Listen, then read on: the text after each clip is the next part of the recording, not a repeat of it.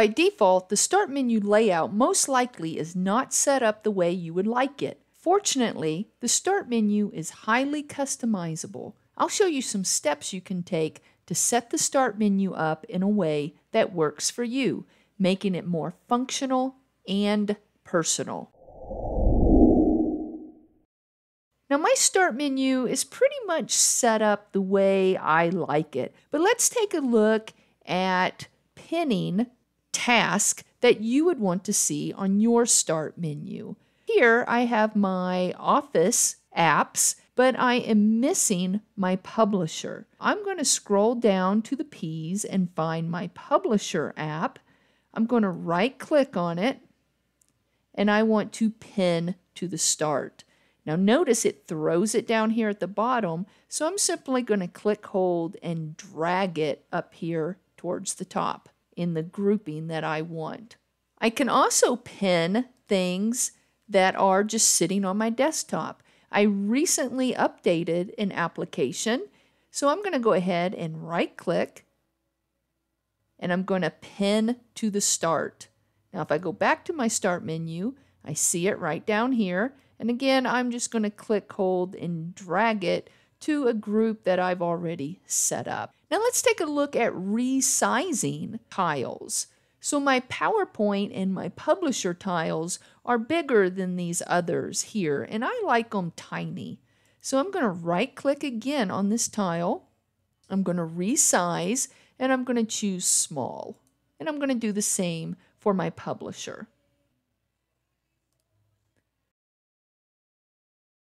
Now, if I come down here, I have my calculator, calendar, and camera apps, and I don't have a need for my camera app. So I'm going to right-click on it, and I'm going to unpin from the Start, and that disappears. If I scroll down a little bit, you notice I have a weather app. So let's talk about live tile updates. What are live tiles? Well, it's when you see that animated feature of a tile. Basically, live tiles gives you a glance at an app without you having to open it. So for my weather, if I want to glance at the weather and I don't necessarily want to click on this to open it, I want to turn on live tiles. So I right-click, go to More, turn live tile on. Now I could actually see what the temperature is without having to open up this application. I can also create groups, and you've noticed maybe that I already have some group names. Here's my Office 2019, here's my video graphics, my utilities, and I want to give my calculator and my calendar a group name also.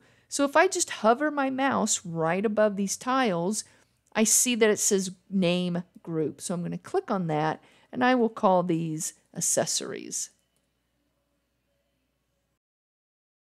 This is looking a lot better now, more personalized for the way that I use my Start menu.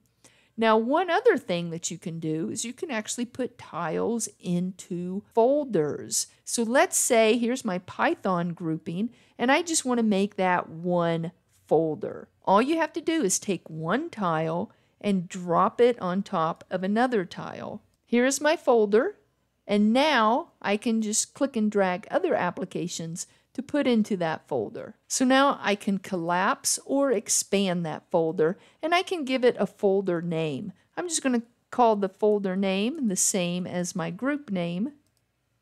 And now when I collapse it, that my folder is now called Python. When I click on it, it expands and I can see it down here. If I want to remove these from a folder, then with the folder expanded, I can just click and drag those icons out of the folder and back to where I want them. And notice now that the folder is gone and I just have my apps back under my grouping. One last thing that we can do, and depending on the size of your Start menu, how many applications you have, you can resize. I can make this wider, I can make it shorter or taller. You just place your mouse cursor over the border, either at the top or the side, and you get a two-sided arrow. So that just lets me resize this the way that I want it. Okay, and that's how you organize your start menu. If you found this video helpful, please subscribe to my channel and check out some of my other videos.